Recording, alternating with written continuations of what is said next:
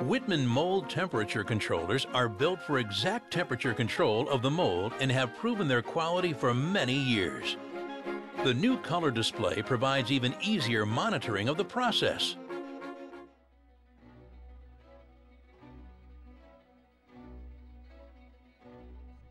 Here we have one of Wittmann's TEMPRO Plus D TCUs, and today I'm going to go over how to operate this unit, give you important terminology to remember, and give you basic TCU knowledge that the user should know when using our control panel.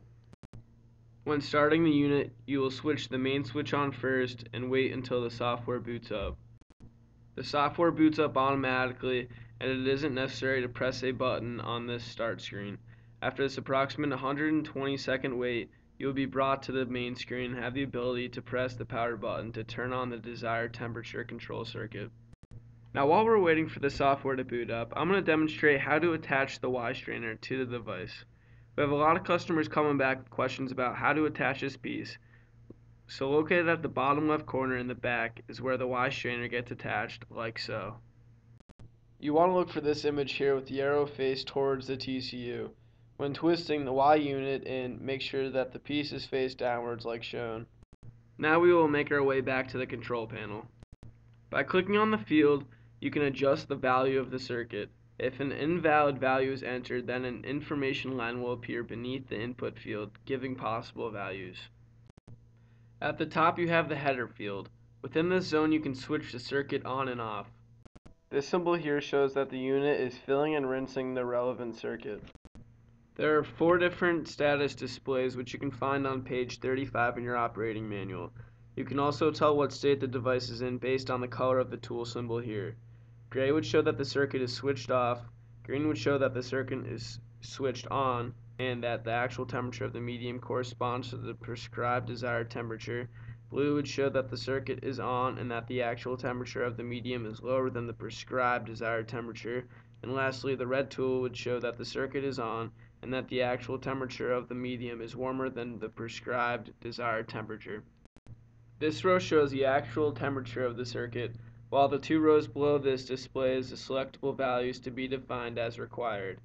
The last row includes the fast function selection buttons, which allows for quick changes required for production methods. Now we are going to make our way to the temperature button, which allows us to adjust the actual value and setting desired and tolerance values. This first tab gives us an overview of the actual and desired values for the 3 temperatures per circuit.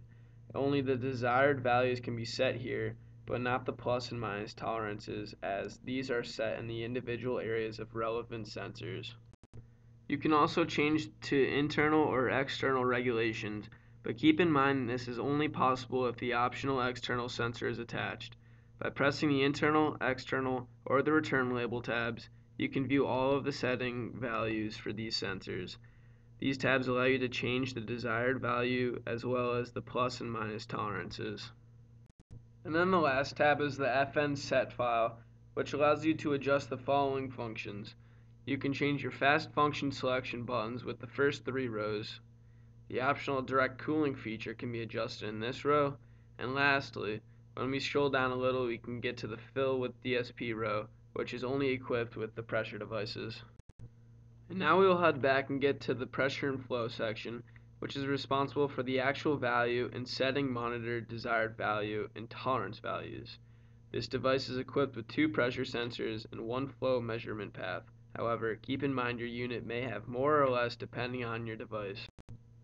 This first tab gives us an overview of the actual and desired values for pressure and flow for each circuit.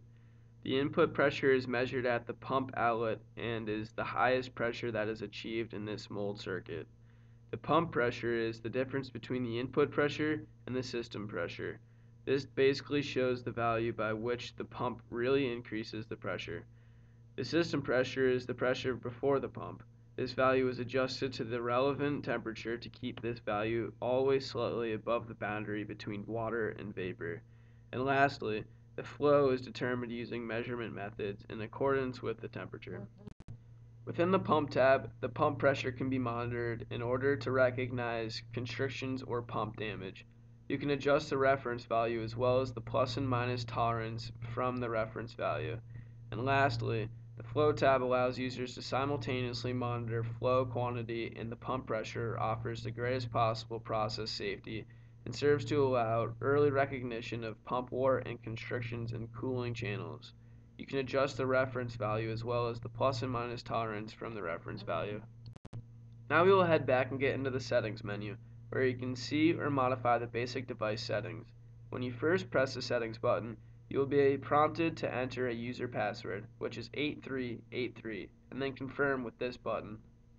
Keep in mind, if you hit the back button and exit the settings menu, you will no longer have user authorization, which is shown with this symbol. The first tab gives us an overview of some important device data that you should tell our customer services if you make telephone inquiries. At the bottom, you can also adjust the language settings, which is the only thing you can do without entering a user password. And then, just below that, you can adjust the desired units you would wish to use. Within the Timer tab, we can set up a starting and stopping time for each of 7 days. This section is fairly self-explanatory, but let's say for example you wanted to start on Monday at 5:30 a.m. and stop on Tuesday at 10:10 p.m. To start on Monday, press this button and input 5:30. Then to stop on Tuesday, press this button and input 22:10. Afterwards, make sure you hit this button to activate the timer, and now you will find the timer symbol activated next to both power buttons. The Date and Time tab allows you to set the current date and time in different display formats. The Display tab is where you can adjust various settings that are displayed on the main screen.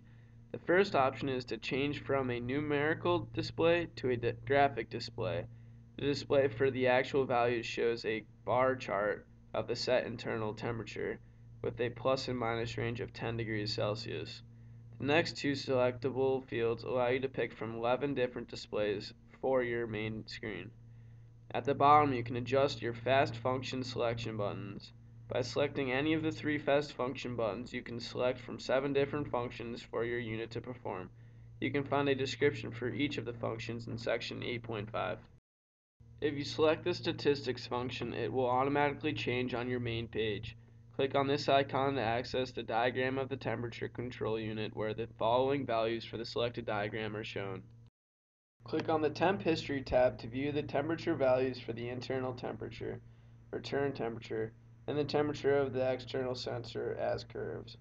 By clicking on the Pre-Flow History tab, you can view the pressure, flow, values for the flow pressure, pump pressure, and flow as curves.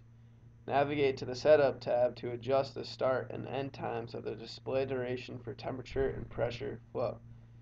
If you scroll down a little, this is where you can activate auto scaling of the Y limits of the diagram for temperature, pressure, and flow. If auto scaling is switched off, then the Y limits for the diagram can be selected and set by the user himself. At the bottom of the list, this is also where you can activate the USB export of this data. Now we will make our way back to the main menu and enter our password again in the settings file to get to the next tab. Basic interface settings can be seen on the COM settings screen of the interface. Pressing on the desired buttons takes you to that input area. Pages 54 to 60 of your manual will get into more depth about specific instructions to follow when connecting your machines. Within the IP tab, it is only necessary to set the IP address if the temperature control unit is connected to a Battenfeld machine with an Ethernet cable. After using page 61 of your manual to input the information, you must then restart the device in order to save the data. The Service tab offers various selection pages with different settings for the device, and control can be viewed by anybody. Keep in mind that modifications can only be made by Wittmann service personnel, which requires a service password. However, the user password that is given in the manual does not allow access to adjust the following menus.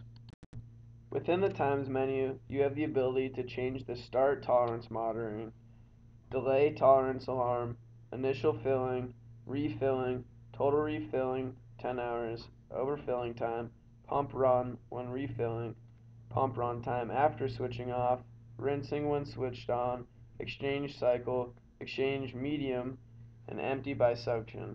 To get more in depth about these settings, please see page 63 for detailed explanation.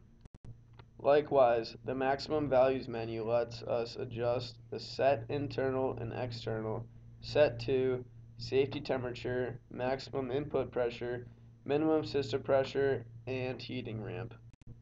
Then within the next tab you can set the horn, inverted alarm contact, save on status, reset to factory settings, and change password.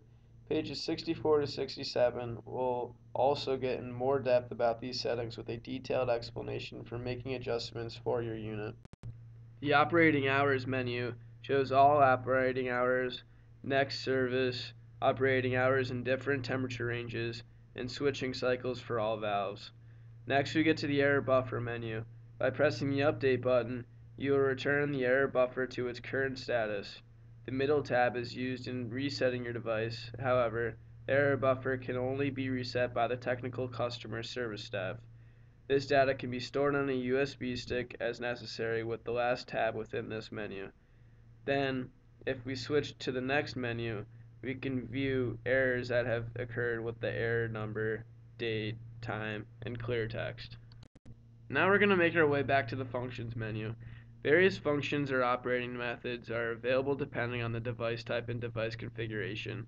Within this menu, you can adjust the cool stop function, cooling to safety temperature, suction empty stop, regulation to set to, exchange medium, direct cooling, enhanced cooling, and leak stoppage. Then within the second tab, you can adjust the cooling water bypass and the input lock, which will require 153 to be entered in the password field that pops up. In-depth descriptions for these features are given on pages 73 to 76 of your manual. And this pretty much sums up how to operate the control panel for our TEMPRO D TCUs. Prior to shutting down the unit, make sure to press one of the fast function icons to cool down the unit. It is possible to damage the unit if the operator does not lower the temperature before shutting down the device. We would like to emphasize how important it is to follow our maintenance instructions starting on page 77 when operating this unit. There is a chart at the bottom of page 78 which clearly outlines what we request and how often it should be done throughout the year. These instructions will help to understand how to operate your control panel, and to find more information on the unit, please take a look at either our operating manual or our training manual. And if necessary, our service technicians are always available and ready to answer your call.